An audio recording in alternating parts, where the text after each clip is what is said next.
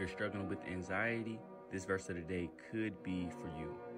It says to humble yourselves, therefore, under God's mighty hand, that he may lift you up in due time. Cast all your anxiety on him because he cares for you. And I really like the second part of it. Cast all your anxiety on him because he really cares for you. God cares for you more than any human, right? God is always there more than any human.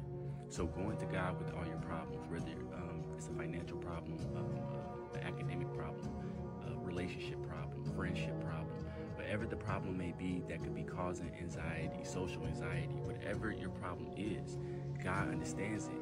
If you go to him, he will remove that problem. He might not remove it in 1 day, 2 days, or 3 days, but the problem will be removed. Give it to God and don't take it back from God. Even in this video, I never thought that I would make it out the hood. That's just being honest, right? So I used to have anxiety on, will I make it out?